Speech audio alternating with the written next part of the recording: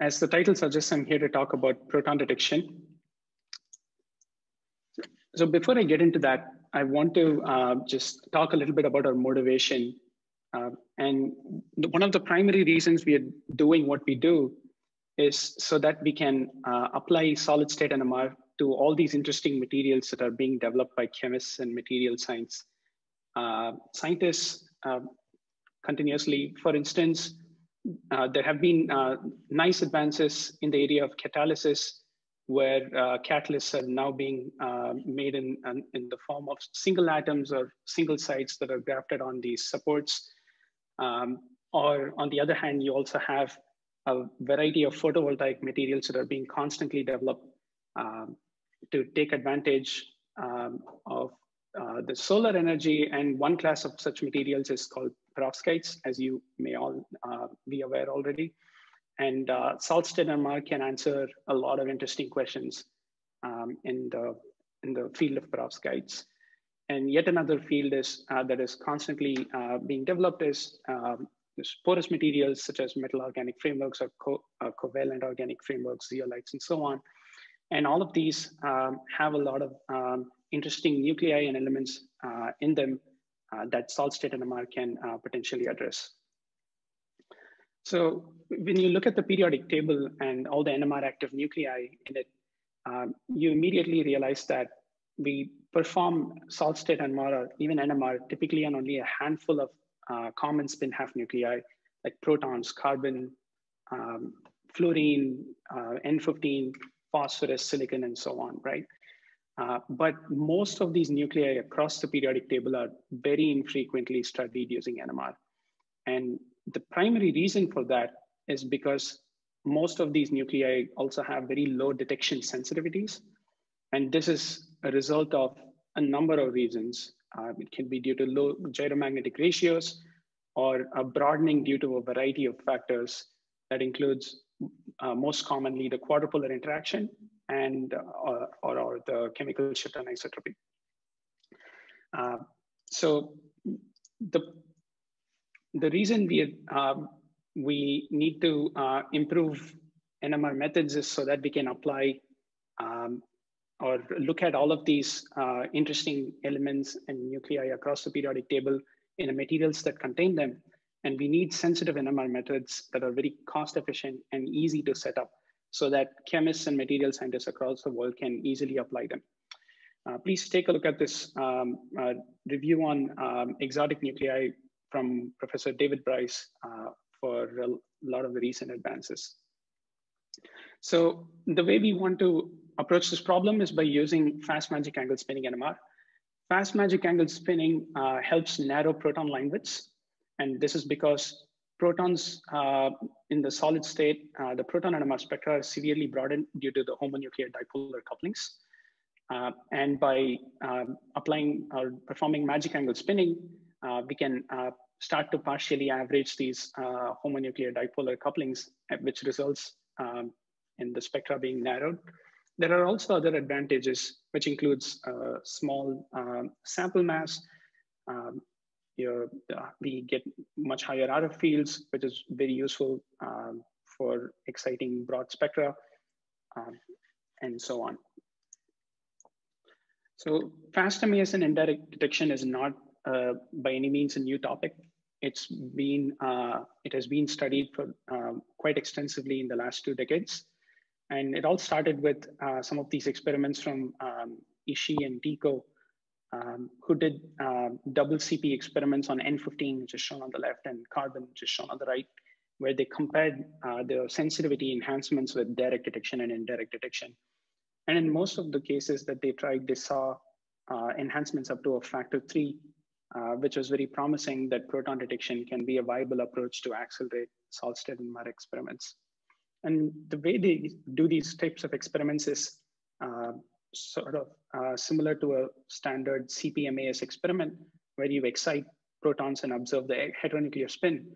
Instead, you have a second dimension where you evolve the heteronucleus that you want to indirectly observe, and then you transfer the polarization back with a CP step and detect the protons. So this way, what you in fact get is a 2D experiment where you can extract the nucleus that you're interested in from the indirect dimension. So the sensitivity enhancement has been studied and quantified in some of their articles.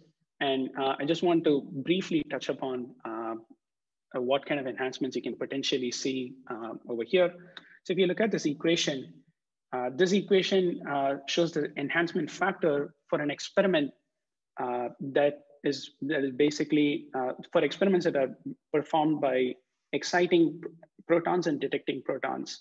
And what you do is you take the signal to noise of such an experiment and divide that by the signal to noise of an experiment that you perform by exciting protons and detected the X-spin, right? So when you do that, this is the sort of equation you get, where these Q terms are the quality factor, omega, so the gammas are the gyromagnetic ratios, and the W's here are the line widths, which is one of the most important terms that we care about here, right? As you start spinning faster, you can narrow your proton line widths. And as you do that, you decrease the denominator, which increases the overall sensitivity enhancement factor. And also the gains in sensitivity due to proton detection can be much higher for lower gamma nuclei. So for instance, if you take N15 as an example, the quality factors are approximately equal to 2, and the ratio of gammas is equal to 10, and F is the polarization transfer efficiency, approximately 0.5. And if I look at the gain due to the gamma alone, it's about 30, a factor 30. But if I assume these sort of line widths for the nitrogen about 50 hertz and the protons are about 500 hertz, you get a sensitivity enhancement of about 3. And the narrower your proton line widths can be, you get potentially higher gains in sensitivity. So fast emissions and indirect detection have been extensively applied, particularly in the biomolecular solid-state NMR community. There's been a number of people who are working in this area. A lot of these names are mentioned here. And there's been steady effort, both from academic and industry, to push the magic angle spinning frequencies so that we can potentially perform indirect detection at much faster spinning rates. But if you still look at most of these reports, proton detection is typically applied to the common spin half nuclei that are found in biomolecules and materials. And I have mentioned a number of reviews and book chapters over here that capture proton detection under fast magic angle spinning. So there's been a number of reports in one particular exotic nucleus, which is N14, that don't necessarily fall under the class of those common spin half nuclei that I just talked about. So N14 is a spin 1 isotope with almost 99.6% abundance, and which is very promising because when people typically want to do nitrogen NMR, they think of N15, whereas N14 can be a potentially useful nucleus to look at. The problem is it is a quadrupolar nucleus, as when you look at the spin, it's spin 1. So there are the spectra are broadened by the quadrupolar interaction, which results in significantly broader lines than N15, right? And in 2006, there were 2 independent reports from Zhehong Gan and Bodenhausen group, where they looked at indirect detection of N14 with carbon. And after that, there's been like steady development on indirect detection of N14 from a number of groups. And more recently, there was this nice article from Ivan Hung and Zhehong Gan at the National Mag Lab in Tallahassee, Florida, where they kind of captured some of these experiments and compared the relative performances. So the kind of experiments that people typically use for an indirect detection of N14 is a HMQC experiment, can either perform this with a dipolar recoupling sequence such as SR421, which is applied on the proton channel. Alternatively, there's also been development from Marina Caravetta, Philip Williams, and where they developed some trapped-R HMQC type experiment where the irradiation is on the N14 channel, which is just a continuous wave, simple irradiation. And the third sequence is the one that was developed from Bodenhausen's group, where they did some double CP sort of experiment with N14. And all of these work very well for the indirect detection of N14. The DHMQC and THMQC methods have the advantage that there is no spin diffusion. So you see the site-specific correlations, whereas in the double CP, in the back CP step, there is some spin diffusion. I also wanted to just point out the fact that in the DHMQC experiment with SR421, you typically apply the RF power that corresponds to the second order rotary resonance on the proton channel. And you do this because at the second order rotary resonance condition, only the heteronuclear dipolar interactions are selectively recoupled, whereas the proton-proton homonuclear dipolar interactions are not recoupled. And that's advantageous for these types of experiments where you want to apply recoupling on the proton channel. And so throughout this talk, for all that sort of dipolar recoupling experiments, these are the conditions that are used with SR421 recoupling under this second order rotary resonance recoupling condition. So before I get into the talk, I also wanted to attract some attention to some of these other fantastic talks in the Global NMR Forum from Yusuke Nishiyama, who talked about fast amaze and indirect detection. And there was a lot of focus on N14. I would strongly encourage you to look at that. There was also several nice talks on quadrupolar nuclei, which is one class of nuclei that I'll be talking about today, from Olivier Lafont, Dave Bryce, and Susie Pugh from Sharon Ashbrook's group. Okay, so the first class of nuclei that I'm going to talk about is low gamma nuclei. So as I was just mentioning before, low gamma nuclei can be potentially good candidates for proton detection kind of experiments. And the reason is because they're intrinsically very insensitive for direct detection, just because the sensitivity of NMR just depends on the gyromagnetic ratio. And if you just look at the Larmor frequencies, when proton has a Larmor frequency of 400 on a 9.4 Tesla magnet, the nuclei such as yttrium, rhodium, silver, and tungsten have Larmor frequencies even going down to 13 megahertz in the case of rhodium, right? So therefore, proton detection could potentially be quite advantageous in these types of nuclei. If you look at the previous reports for many of these nuclei, such as in this case, yttrium, silver, and tungsten that I show here on the slide, they've all been performed like back in the 90s, early 90s by Angelica Sebald.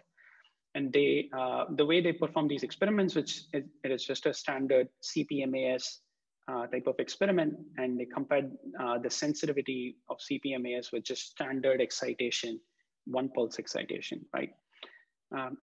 And notably, what I want you to see in particular is these CP contact times in the experiments they're using here.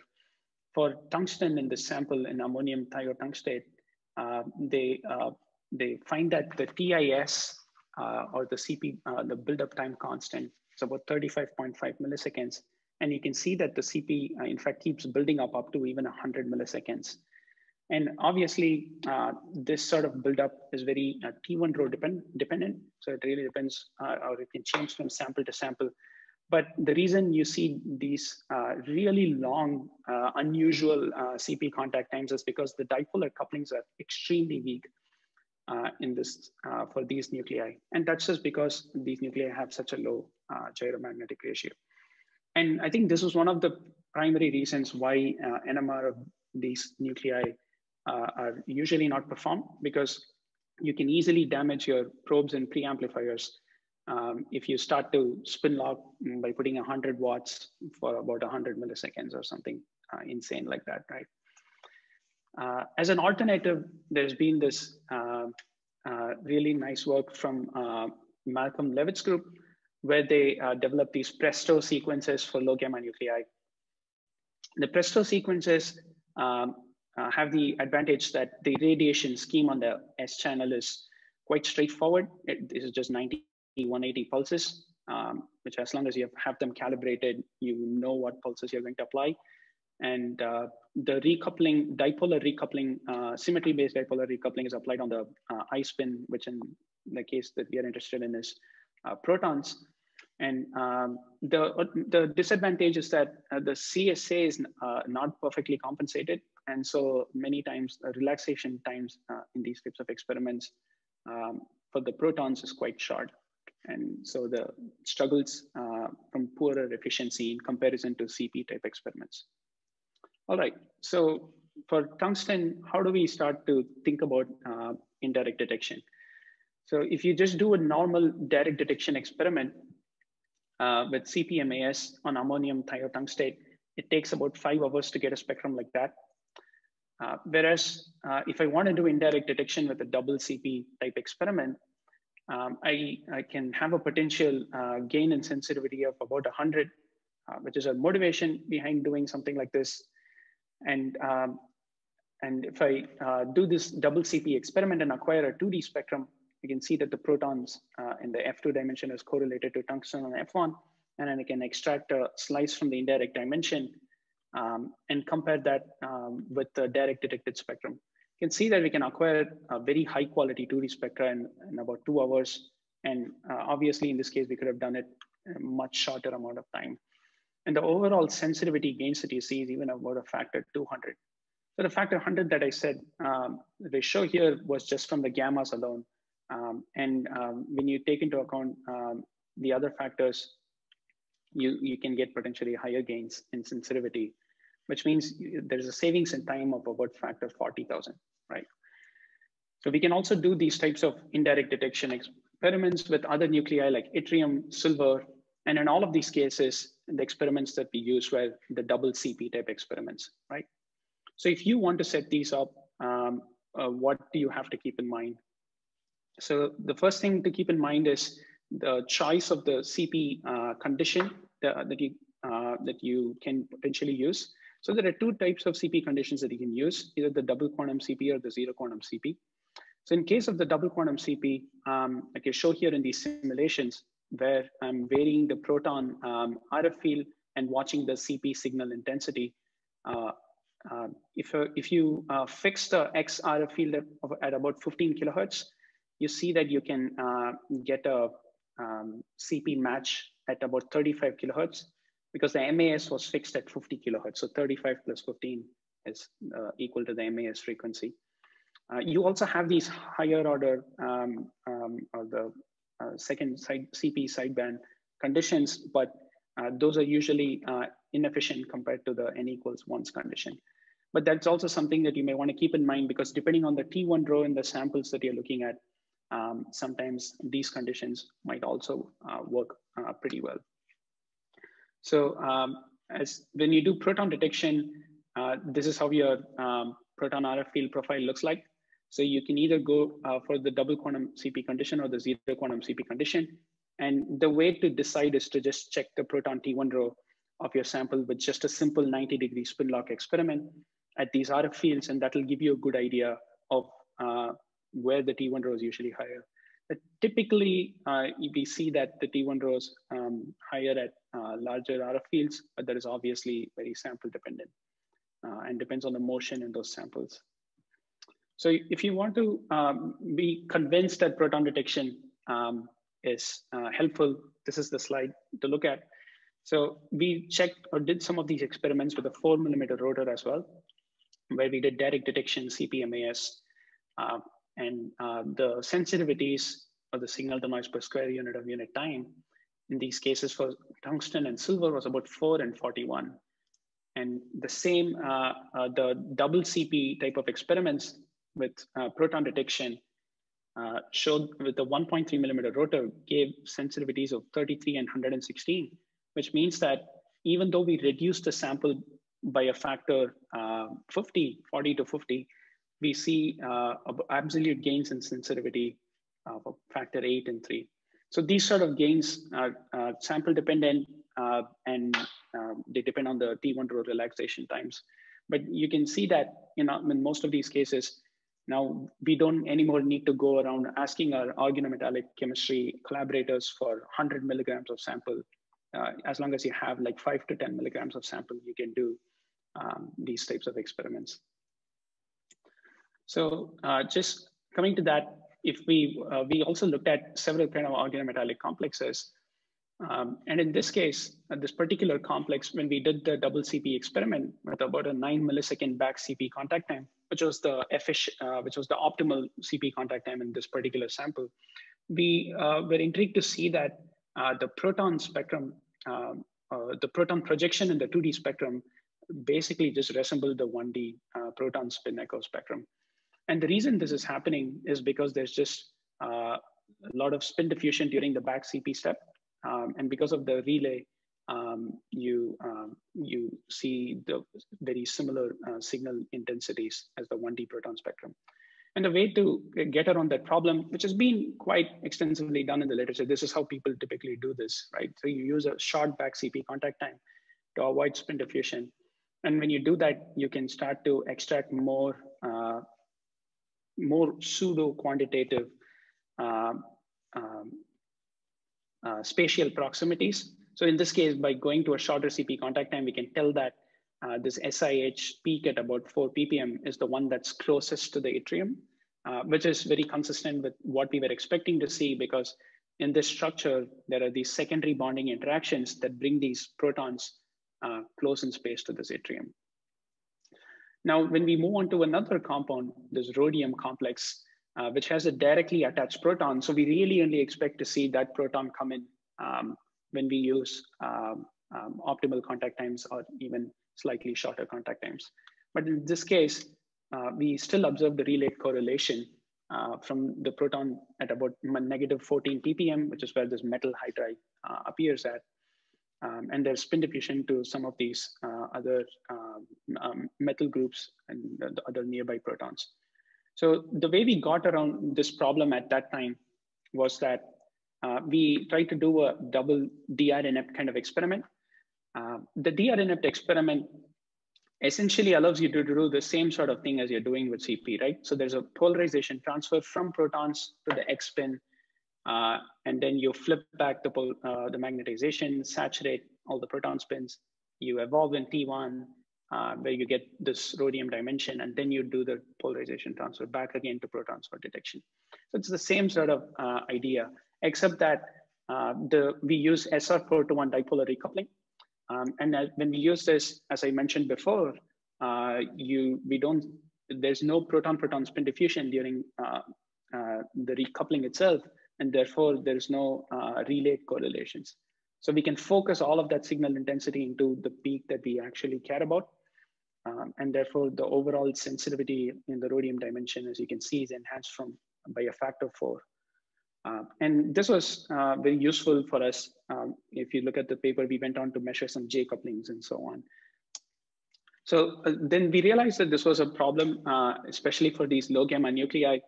And in the literature, the standard method that's used to suppress spin diffusion is obviously LGCP. LGCP is a very well-known idea, that is used to get rid of spin diffusion in spin lock pulses. And what you do is you make sure that the net magnetization is aligned along the magic angle, or the effective field is aligned along the magic angle, which makes the net magnetization align along that. And by doing that, you can apply a spin lock pulse and then suppress spin diffusion during the spin lock pulse.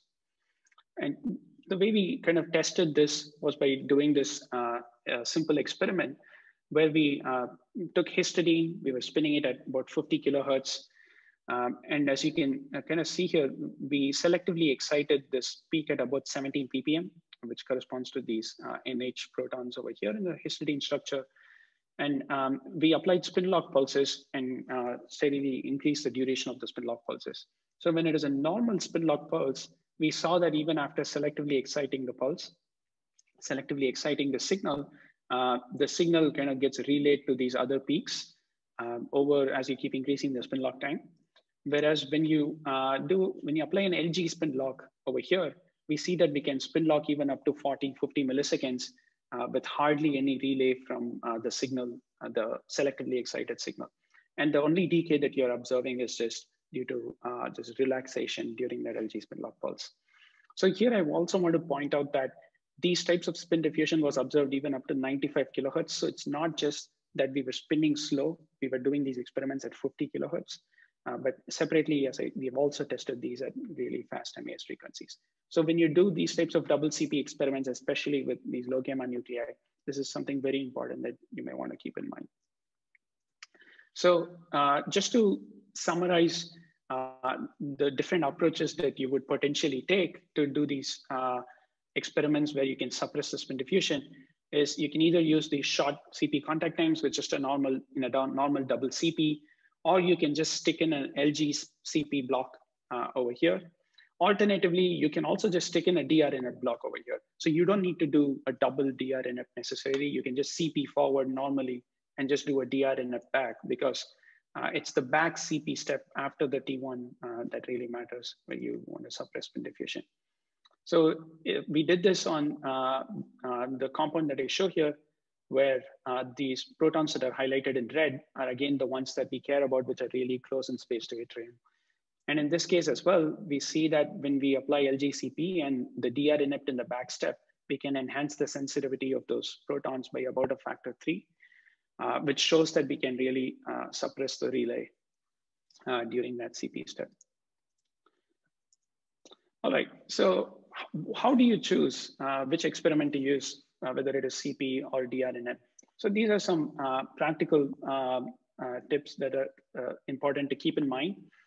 So as I pointed out before, measuring the T1 row or the T2 relaxation time under the SR421 recoupling can be done by these types of pulse sequences, and which we sort of did in many of these samples that we looked at. So the T1 row relaxation times are usually long, on the order of hundreds of milliseconds, but sometimes you also encounter samples where it's only a few milliseconds long, in which case the T2 prime under the SR421 recoupling may also be comparable and provide similar sensitivities with DR inept or the double CP experiments. Otherwise, the double CP type of experiments are what we expect to work well. But there's one caveat with the CP experiments, that with these low power CP conditions, your excitation bandwidth on the X channel is low.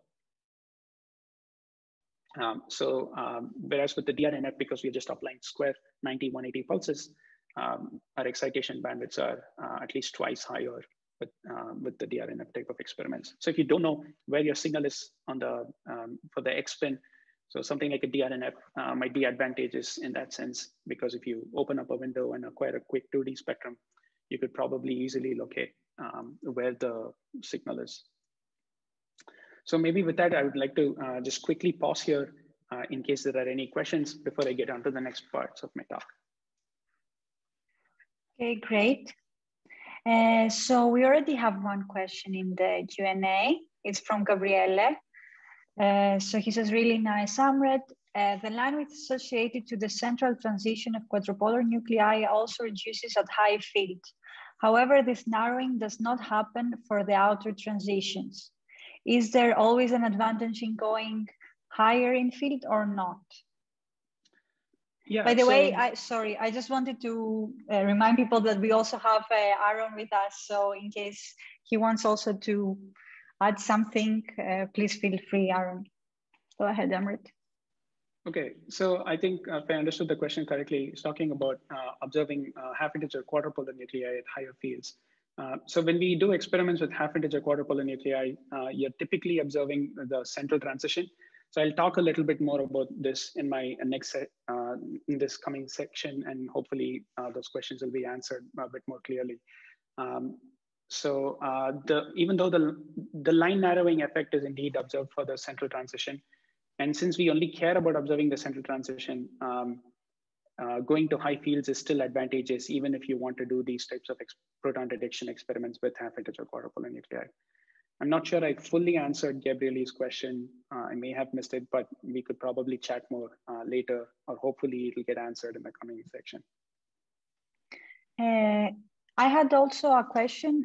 When you showed the comparisons of the direct CP with your indirect detection, did you try, what were the sorts of T2 relaxations that you had for this sort of compound where you showed this big improvement in sensitivity? And have you tried it with samples that they have actually short T2s, and is indirect detection impacting when the T2s are short? Yeah, so in the CP, in that case, it's for the T1 row relaxation times under the spin lock. Yes, we have come across samples where the T1 rows were extremely short. Like even this sample, the yttrium sample, it was only 7 milliseconds, the time constant. And as I said, the optimal contact times on the order of like tens of milliseconds. Probably it requires contact times like 50 or 60, maybe even longer. And there were some samples that we looked at where the relaxation times were even short, and we couldn't really do these experiments at all. But in such cases, you also cannot really do the direct detection experiments also, because it's the efficiency is still, unfavorable. So maybe in such cases, it is also worth looking at the T2 under SR421. If that is also short, then we are out of luck at that point, right? So then the sensitivity is just poor, and we potentially need DNP at that point, right? We have another question from Dominic. What about non-protonated solids? Would it be possible to use proton detection on low gamma nuclei in proton-free materials using DNP? Yeah,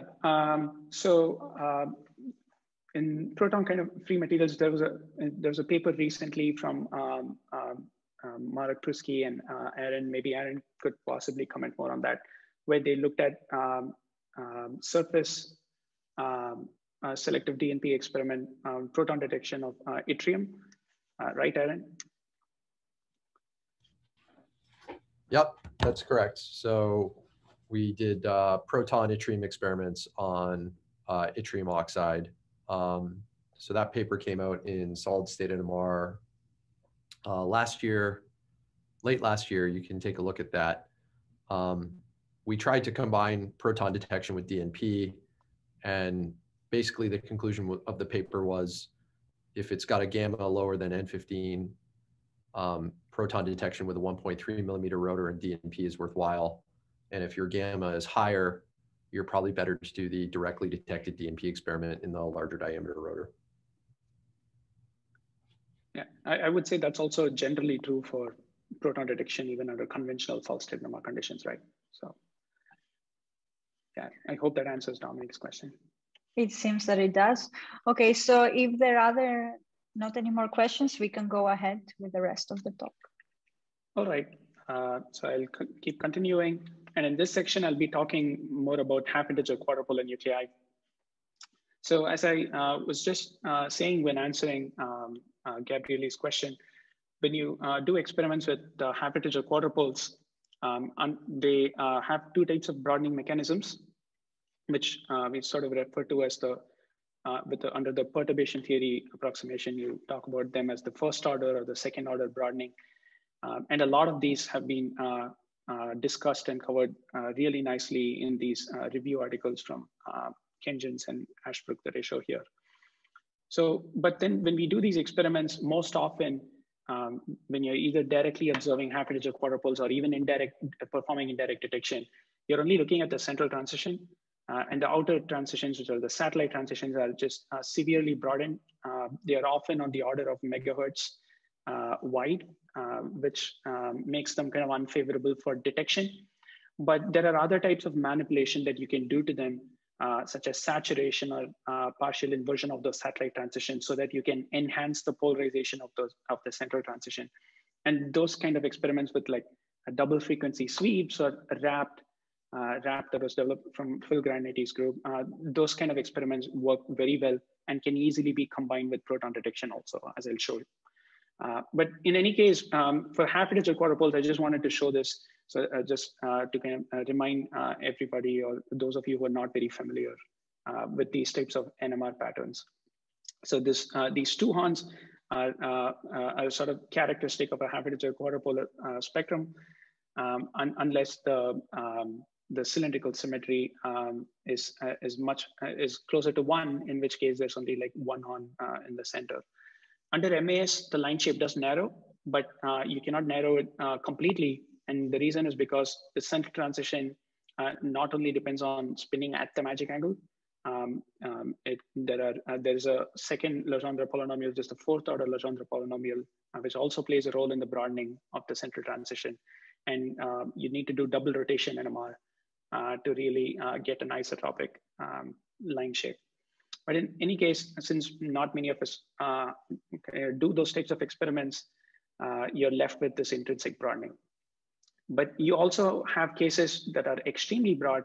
For example, these sort of terminal chlorines in these transition metal complexes, which have a very wide NMR spectrum of about 1.5 megahertz.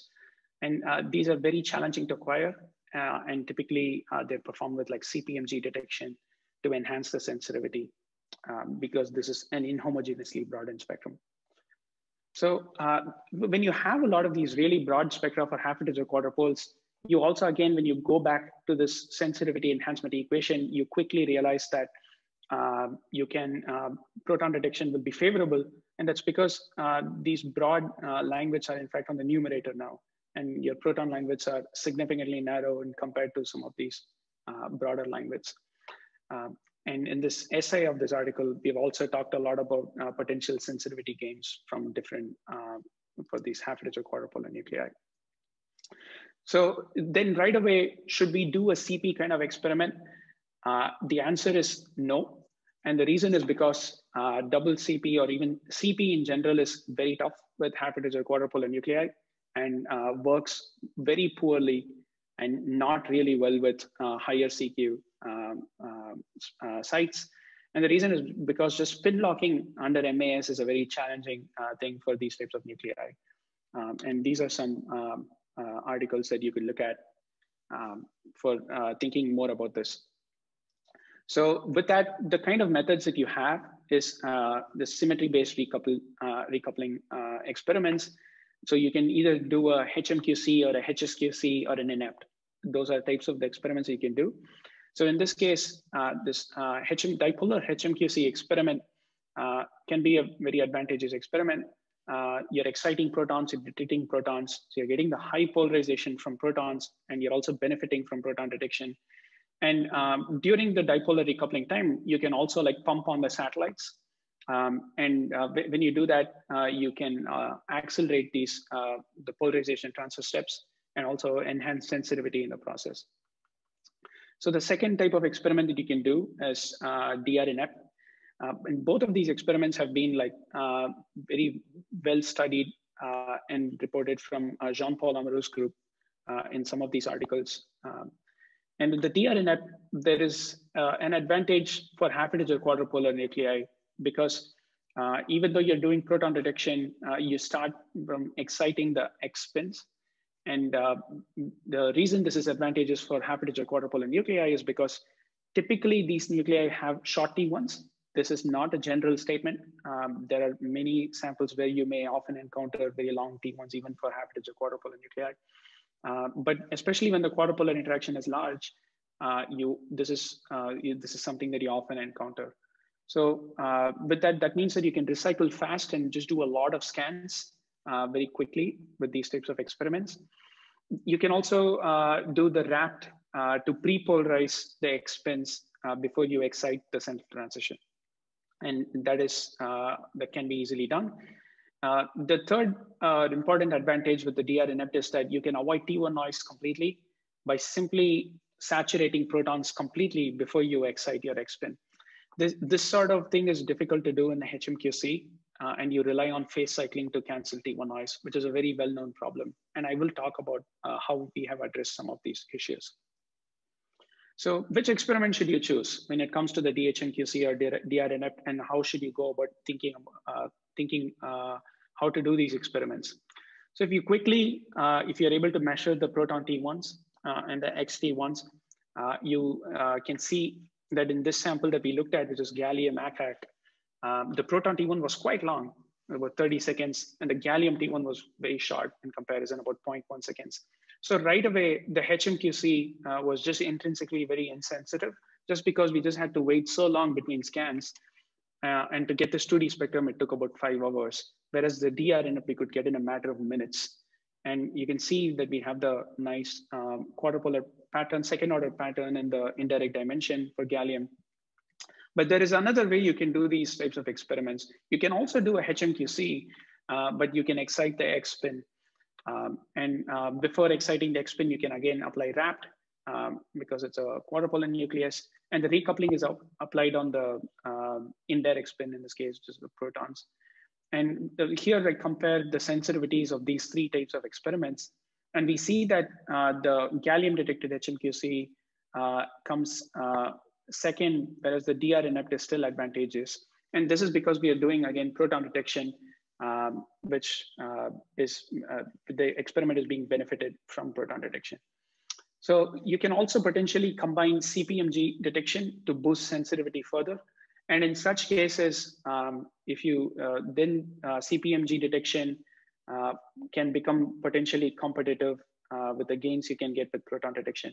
But obviously, all of these are very sample dependent, and you would have to get an idea of how long is your T2 prime under the CPMG train. Does CPMG work well? If it does, then you could potentially do this sort of experiment with the CPMG acquisition. If that doesn't work, you would potentially do a DRN kind of experiment. On the other hand, if your sample does have a short proton T1, then the HMQC might be the way to go.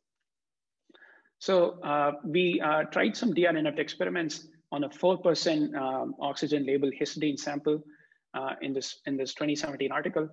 And if we just do a standard CPMG, which took about 8 hours, there are two O17 sites like right on top of each other. They're not resolved at 9.4 Tesla. Whereas when we do the 2D experiment with DR inept, we can see from the neutron structure that the two NH protons are correlated, or they're close in space to different oxygens. And that's advantageous because then we can simply go to a 2D and extract those slices from the indirect dimension and fit that to those respective O17 parameters.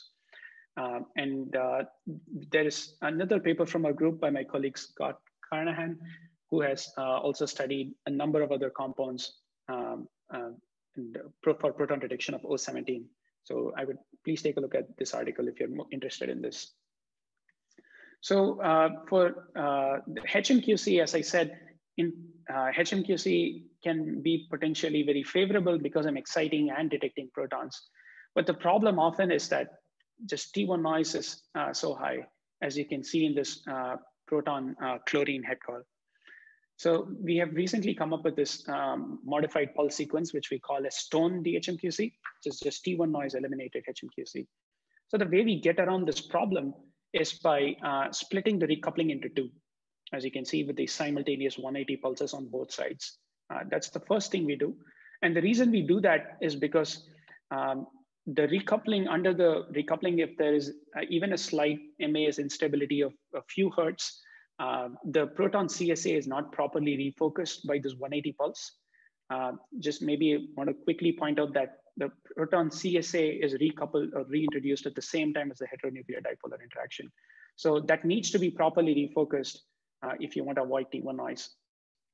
And by applying, or rather splitting the decoupling into two, we can do that. And secondly, what we do is that by applying this sort of simultaneous 180, we can also separate the correlated and uncorrelated components by 90 degrees. So what that means is the spins that are coupled to the X spin are 90 degrees orthogonal to those proton spins that are not seeing any 35 CL spins. And therefore, then what we can do is we can just flip back those protons that are not going to participate in the experiment. And those are just flipped back to Z. And then we can just continue with our HMQC experiment. And with that, you see that we can completely get rid of T1 noise in this case and enhance sensitivity by a order of factor 2 or even 3 with some other tricks that we can potentially do. And again, the reason this sort of experiment works is because of MAS, or rather the T1 noise is because of MAS instability. And we tested this with some Simpson simulations and some Monte Carlo type of simulations that we did. For more details, please check out this article. So with HMQC, the signal to noise just drops rapidly as the sigma MAS or deviation from the ideal MAS frequency gets even to like 4 or 6 hertz, as you can see here. And it only becomes worse as you increase the proton CSA. which means at high field, these types of experiments are all the more challenging if your proton CSA is really high. Whereas with the tone DHMQC type of experiments, they're much more robust. And even at higher CSA values, there's significant robustness towards MAS and stability, which means that we can get much higher gains in signal to noise, above or even up to a factor 5 to even potentially 10 as your MAS and stability becomes worse and so on. So we tested this on a sort of a model case. I know we are talking about half-a-digit quadrupole nuclei, but this is more a proof of demonstration to show that tone DHMQC works well on natural abundance proton carbon, right? So carbon is only 1% abundant. So there are 99% protons in a natural abundance sample that don't see a 13C spin. And all of these must be canceled successfully in the HMQC experiment if you want to observe a 2D spectrum without any T1 noise. And to do that, with the tone sequence, you see that you can get rid of T1 noise completely, whereas in a normal DHMQC, there's still a significant amount of T1 noise. So we also did this sort of thing with a 20% O17 label FMOP-alanine sample, where we again saw that there was a significant amount of T1 noise in a normal HMQC, which we could then get rid of with the tone DHMQC sequence. So we also wanted to kind of push this a little bit further and test if we could look at many of these exotic low gamma quadrupolar nuclei spins. So if you look at that part of the NMR isotope table, there are many interesting nuclei in like titanium, zinc, magnesium, potassium, and so on, which we could potentially apply proton detection to. So in this case, we were interested in looking at these layered double hydroxides, whose like the structure was studied extensively by Claire Gray's group. And in these types of materials, the magnesium that are present here have only a natural abundance of, the 25mg has only a natural abundance of 10%. And so when we did these 2D experiments with tone DHMQC, we did both proton magnesium and proton aluminum. And with that, we were also able to confirm that there is an even mixing of Mg and Al in these types of materials. So that's advantages that proton detection can potentially open. So if you also have half-integer quadrupoles that have a much broader line widths than what the frequency of your MAS, you're going to have an overlapping series of sidebands. So normally when these types of cases occur, people prefer to do static NMR experiments, as I show here with CPMG. But you can still do or observe these under MAS and also potentially do 2D DHMQC or DRNF type of experiments under fast MAS. And you can also fit the pattern as I kind of show here on the right, which allows us to extract definite information about the local environments in these kind of samples. All right, so with that, I'm going to quickly jump onto the last part of my talk, which involves high Z or often like heavy spin half nuclei. So in the case of high Z spin half nuclei, these are very heavy metals and they exhibit very high chemical shift anisotropy of several thousand ppm, especially when they're in samples where the spherical symmetry is very low. So because of such a high CSA, your overall NMR sensitivity is very poor. But as you can see, some of these examples here from the literature, in samples that are, for example, square planar, you have a very high CSA, whereas when the symmetry is octahedral, then the CSA just collapses and you get more sharper signals. So these are typically studied under low magnetic fields because CSA scales with applied field and just high magnetic fields are just unfavorable for square planar complexes, for example, right? So people have looked at a number of these types of nuclei with direct excitation, one pulse excitation. There's been like CPMG type of methods which was originally developed for quadrupolar nuclei by Nielsen and co-workers, which was then later developed and applied for a number of these types of nuclei by Rob Shurko's group. So they perform some CPMG experiments in this case for this lead compound, which is about 350 kilohertz wide. Or if you have patterns that are much wider, in this case, show here about more than 900, close to a megahertz wide, you can apply Wush CPMG kind of experiments, which has these adiabatic Wush pulses, which have much broader excitation bandwidths than standard square pulses. And even when you use Wush pulses, many times you have to like step the frequency, acquire multiple spectra at different transmitter frequencies.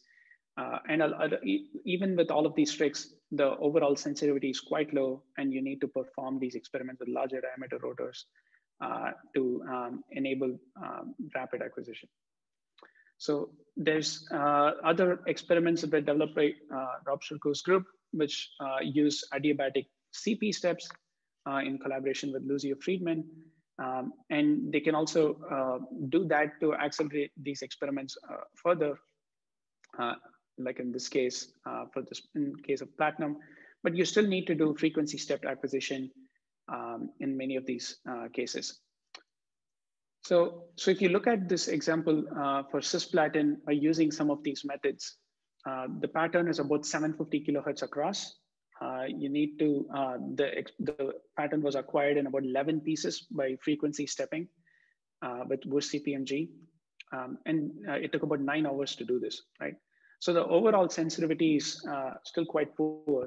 And in a sample like cisplatin, the platinum weight percent is about 65 weight percent.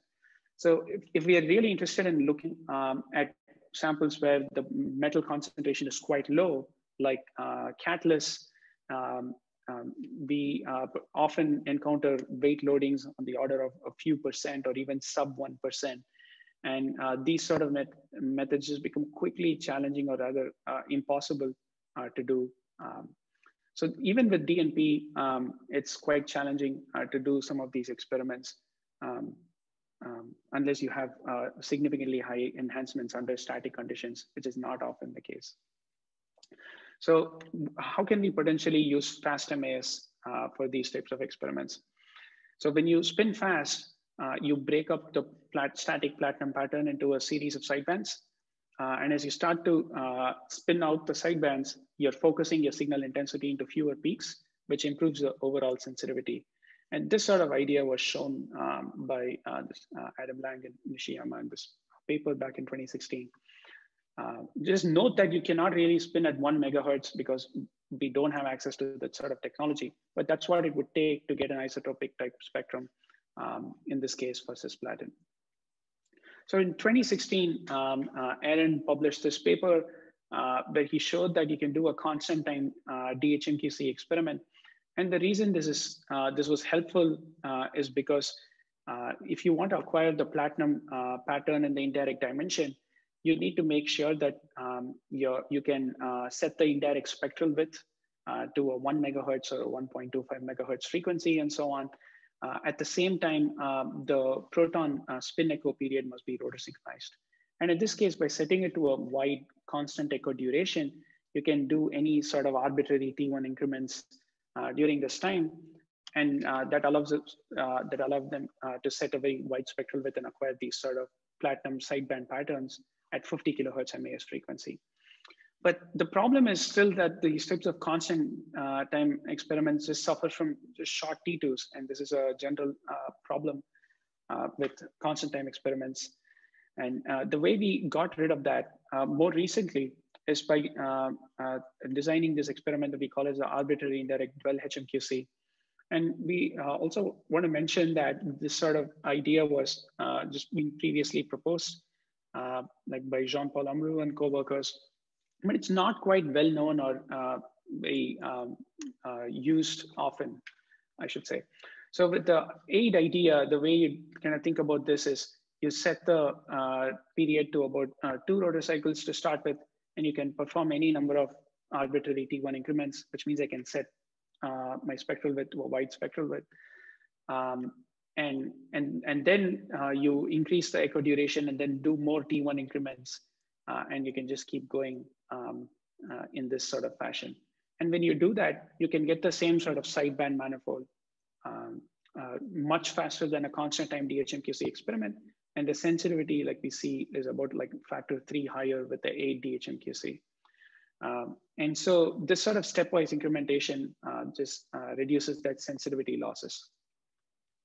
So now, if that is not the only problem, but we also need to get rid of T1 noise in these experiments if we are going to be able to fully take advantage of HMQC for these sort of wide line high CSA patterns. And if we want to apply tone DHMQC, you immediately see that there are these two inversion pulses that are applied on the X channel.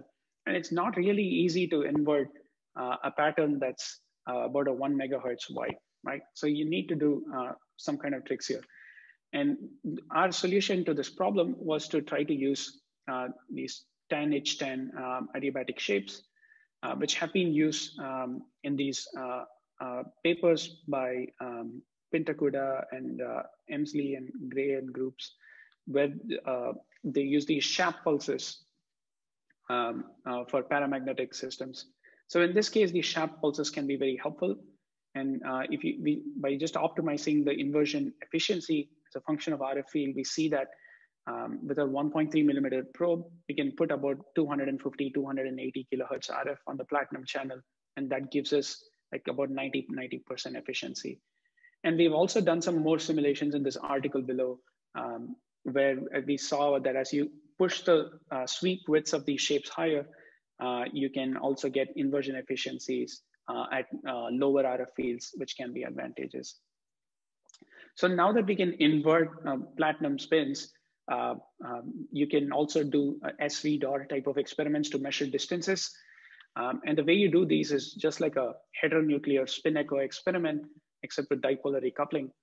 And we applied this sort of thing on cisplatin, and we saw that the red curve, which was obtained with a high power 180 pulse, is like much lower in intensity compared to the blue curve, which was obtained with a sharp pulse. And we can fit the experimental buildup with these with Simpson simulations, which are in solid lines corresponding to those proton platinum distances in this solid. Now, we have also applied this to a sample that is a single site platinum site that is grafted on a surface. And we can do this experiment again in only 11.2 hours. And we can extract or measure that 2.65 angstrom distance that agrees very well with DFT calculations and measure that very accurately with these types of SVDOR experiments. So now that we can invert, we can also apply these to tone DHMQC experiments that I showed you previously for half-digit or quarter-polar nuclei. Now we can do the same sort of thing on these high CSA systems as well.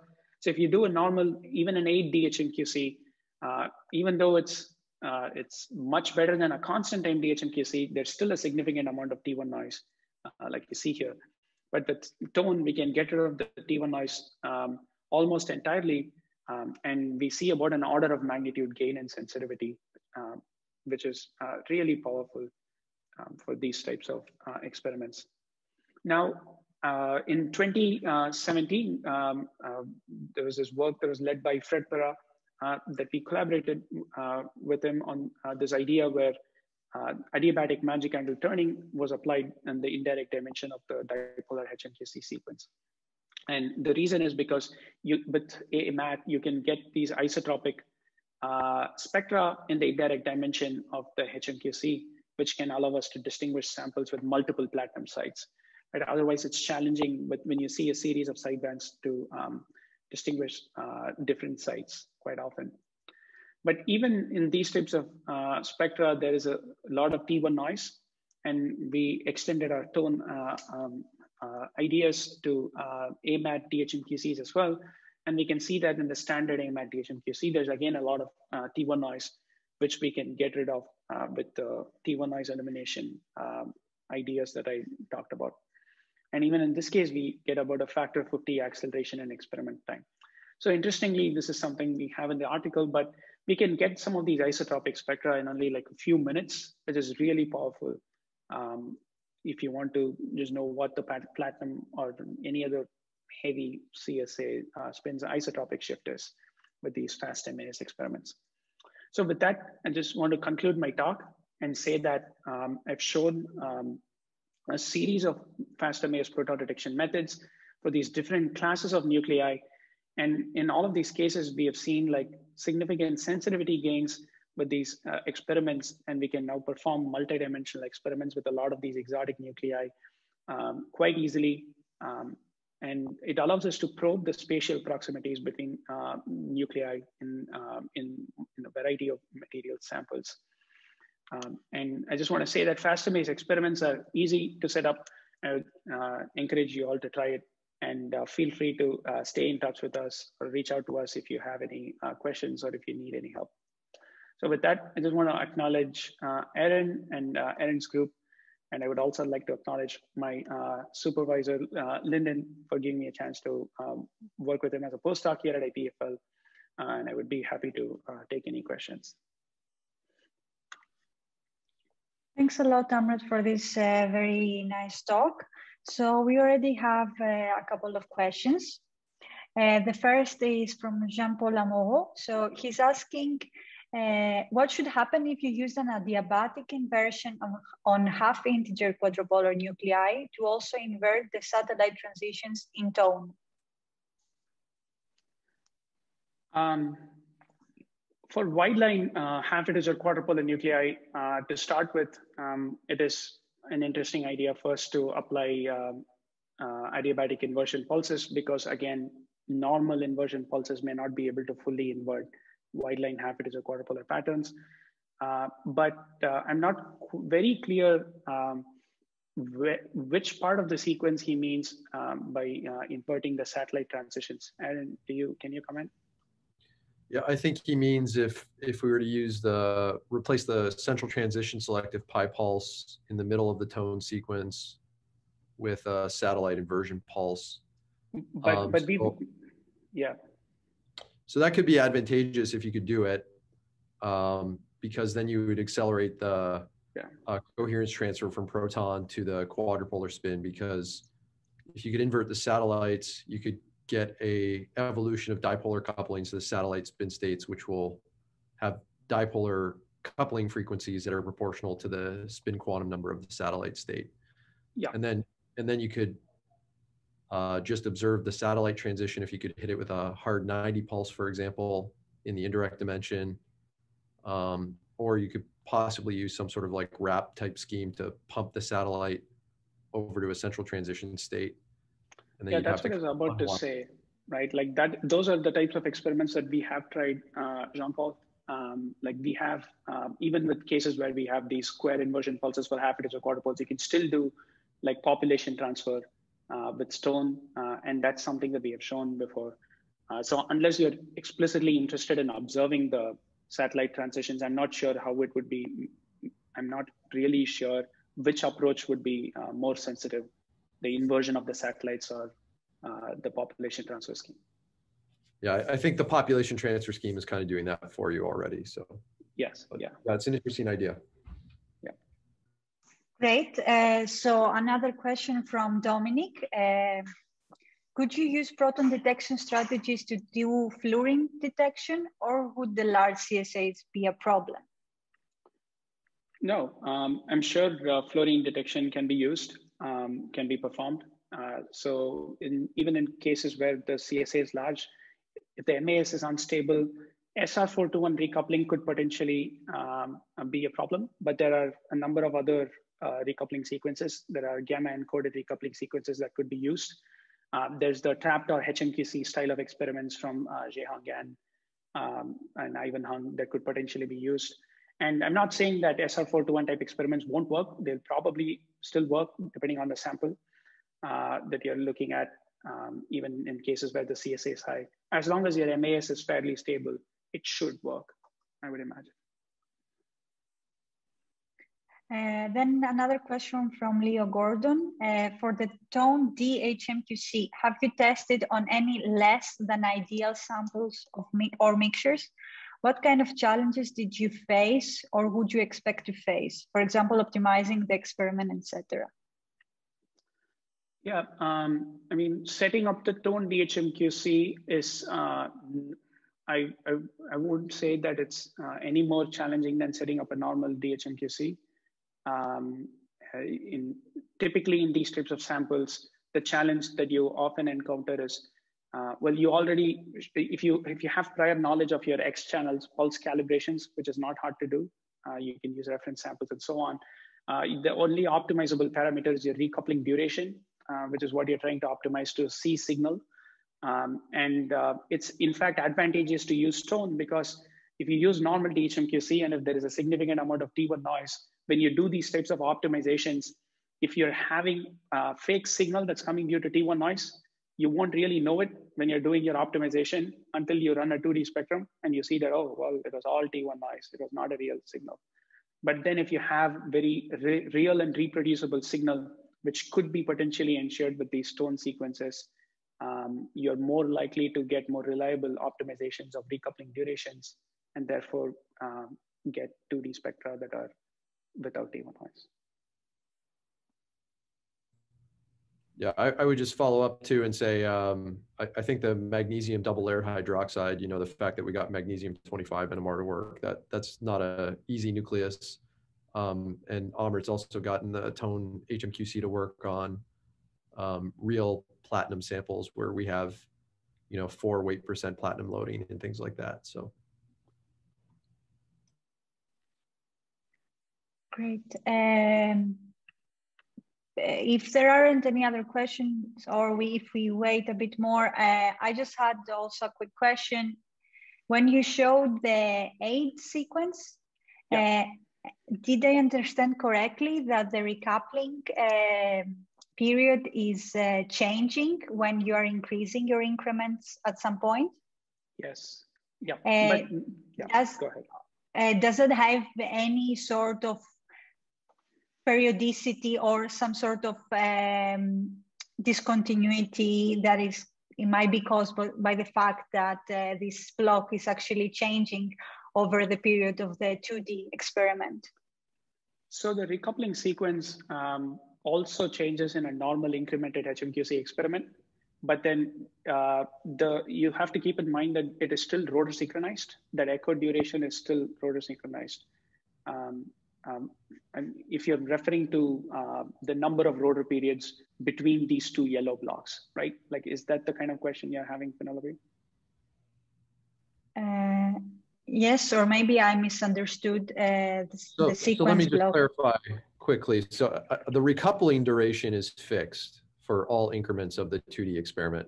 However, the duration of the spin echo in the middle of the sequence, you can either do that constant time if you want to have a rotor asynchronous T1 increment, or you can do this aid trick where essentially you're always trying to keep this pi pulse on the central spin echo falling in between 2 rotor cycles. Okay, I think I just misread the sequence. Yeah. Okay. And the reason you want to do that is if the pi pulse is moving as you're incrementing T1, for example, if you're using a period of a half rotor cycle, and you were not fixing the timing of that pi pulse, then it would start falling at, say, half of a rotor cycle. That would start to recouple proton CSA, homonuclear and heteronuclear dipolar couplings, and things will not refocus properly. So you'll get some additional modulation.